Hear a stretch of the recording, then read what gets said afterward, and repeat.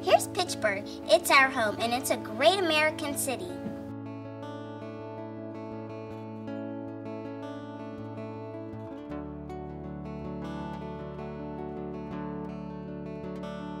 We thought you would like to know something about our city, because two people from Dunfermline, Scotland, had a huge impact on Pittsburgh.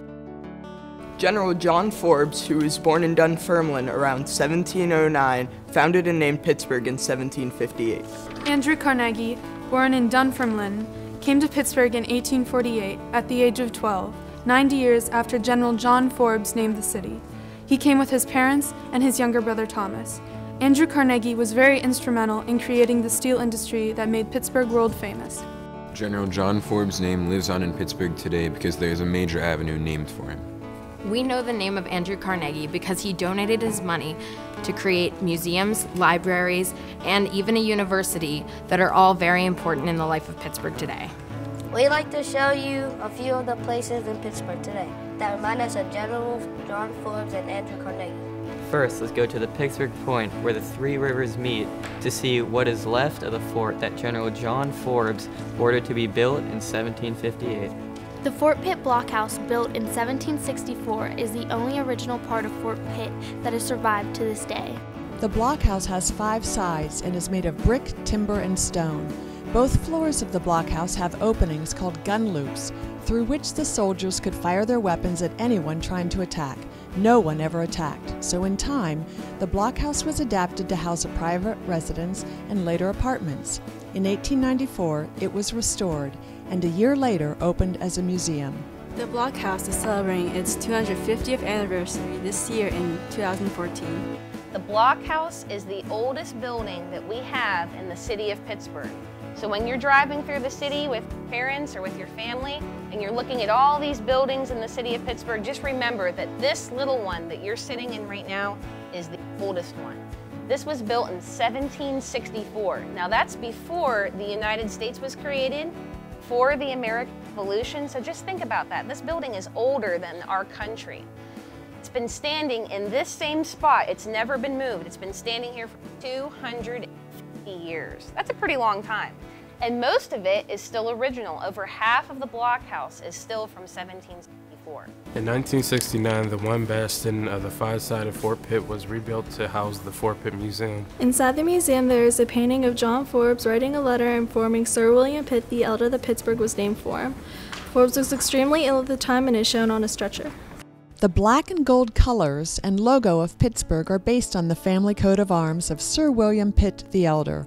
Pitt never visited Pittsburgh, but he lived for 20 years knowing that the frontier town named for him was growing just beyond the walls of Fort Pitt. People living here adopted the English language and customs. Pittsburgh grew from being a gateway to the West to the workshop of the world.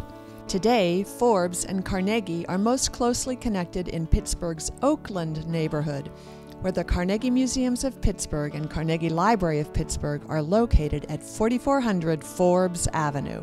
In 1890, Andrew Carnegie offered the city of Pittsburgh $1 million to build a cultural palace for the people, containing an art gallery, museum of natural history, concert hall, and library.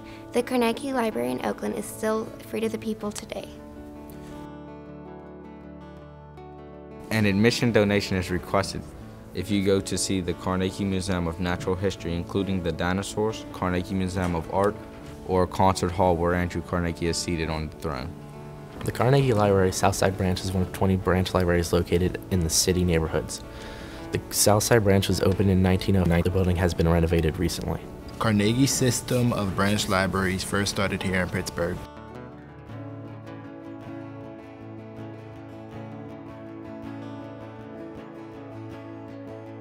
Let's explore the university that bears the name of Andrew Carnegie and is now called Carnegie Mellon University. Founded in 1900 by Andrew Carnegie and first called Carnegie Technical Schools, this is where young men came to learn how to be engineers, machinists, and architects, among many other professions, and young women came to learn bookkeeping, technical dressmaking, and household arts, among other subjects. Carnegie Mellon University is full of amazing art and architecture. It's a fascinating place to explore. The College of Fine Arts shows famous places from around the world in fantastic murals. And it has 5 niches carved to show different architectural styles. You can even find a bagpiper. There is a huge charcoal mural on the 2nd floor of the University Center that really brings the history of Pittsburgh to life. Douglas Cooper, who teaches at CMU, created this mural in 1995 and 1996.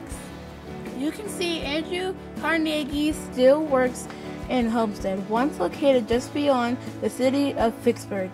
It was one of the most famous steel mills in the world, but was closed in 1986. You can also see Forbes Field, named for General John Forbes. Carnegie Mellon's Kilty Band performed at Forbes Field for the first time on Andrew Carnegie's birthday, on November 25th, 1922, when CMU was playing football against Notre Dame.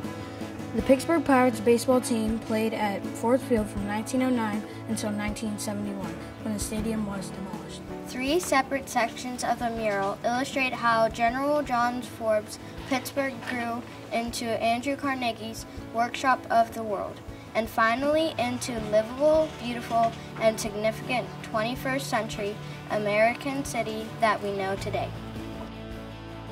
So much of Pittsburgh's unique character and life can be seen in this historic places we continue to care for and use today. Now that we've shown you a few sites in Pittsburgh, we can talk more about the city and answer whatever questions you have. We hope that you can visit one day.